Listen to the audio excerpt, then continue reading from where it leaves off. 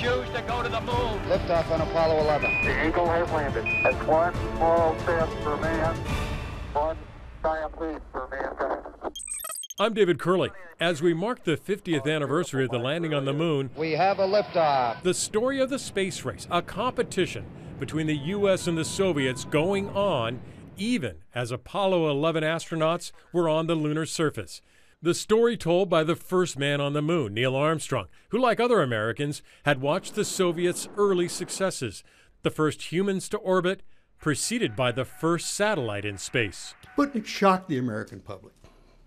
We believed we were the most technologically advanced community in the world, and how could this have happened? We choose to go to the moon. While President Kennedy challenged the U.S. to put a man on the moon in less than a decade, the Soviets did not give up.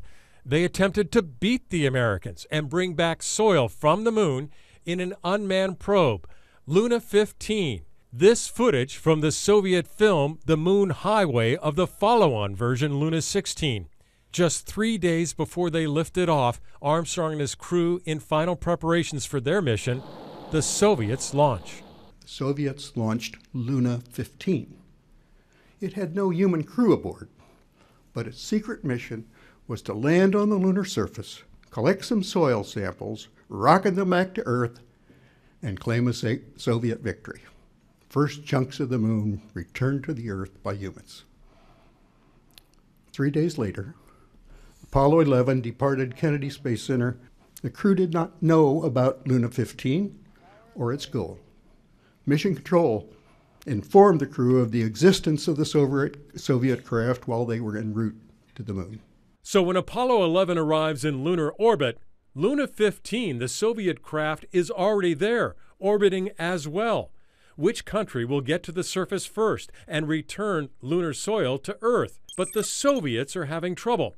Jules? One sure indication that the Russians have had trouble is that there's been no word whatsoever from Moscow on Luna 15 in the last 3 or 4 hours. Armstrong and Aldrin land. They start their moonwalk and sample collection. Just 2 hours before the Americans are to lift off from the surface, the Soviets try to land Luna 15. But 4 minutes into that effort, Luna 15 stops communicating. Luna 15 apparently plunged to the surface of the moon at such high speed it likely severely damaged itself. It crashed, most likely, onto a moon mountain, more than 500 miles from the U.S. lander. Failure for the Soviets as Apollo 11 returns to orbit and then brings those first samples back from the moon to Earth. The space race fades. It was the ultimate